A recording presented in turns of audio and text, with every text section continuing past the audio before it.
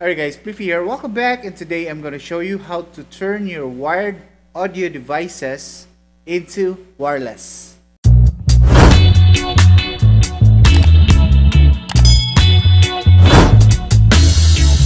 Having a wireless setup has many benefits. This includes having a clean, clutter-free setup. You will also have unrestricted movements. On top of that, our devices may last longer. No more wire breakage caused by the tension from using cable wires. This is true in most cases except for gaming. The reason for this is wireless connectivity sometimes produces noticeable latency or lag, which is not good for gaming. That is why most gaming manufacturers sell wired peripherals. And I say, stick to using wires if you are gaming.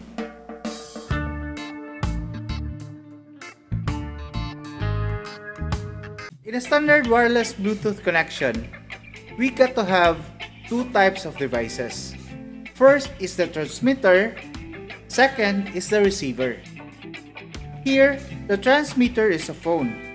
The receiver is a Bluetooth headset. The phone transmits audio signals to the receiving headset, making the connection complete. Here, we have a phone and a wired headset. To make the connection wireless, we need to attach a receiver to the wired headset.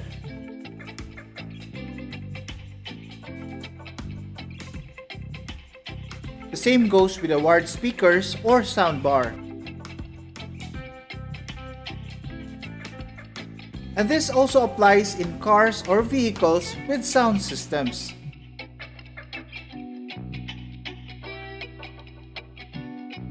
In this example, we have a TV and a Bluetooth headset. To make the connection wireless, we need to attach a transmitter to the TV in order for it to transmit its signals to the receiving Bluetooth headset. In this last example, a TV and a wired headset. Both are non-Bluetooth. We can make the connection wireless by attaching a transmitter to the TV and also a receiver to the headset. Before I show you my setup, I would like to clarify that this video is about making your wired audio wireless via Bluetooth. If you are interested in projecting your videos wirelessly, check the link above.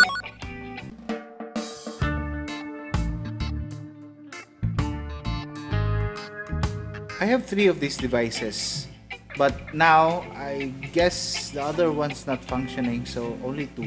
All are battery operated except for number 3. For more information, I provided the links of the items in the video description. And since I bought them a long time ago, you'll probably see more improved designs online. I also provided chapters in the timeline for easy scrolling. Don't hesitate to ask questions, put it in the comments if you have some. And also, don't forget, we have a subreddit if you want to post your questions in picture or video format.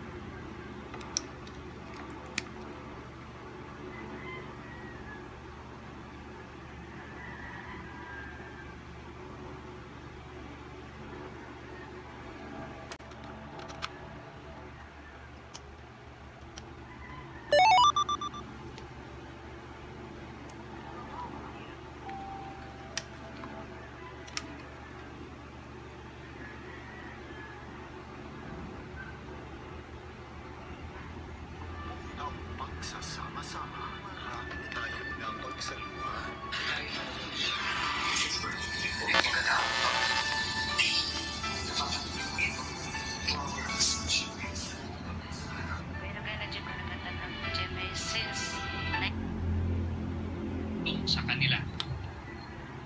Pakirap ang makatanggap ng tulong. Dahil kahit Hawkins reports. His death will come as a shock to many. Chadwick Boseman never spoke publicly about his 4-year battle with colon cancer, continuing to film movies between operations and chemotherapy.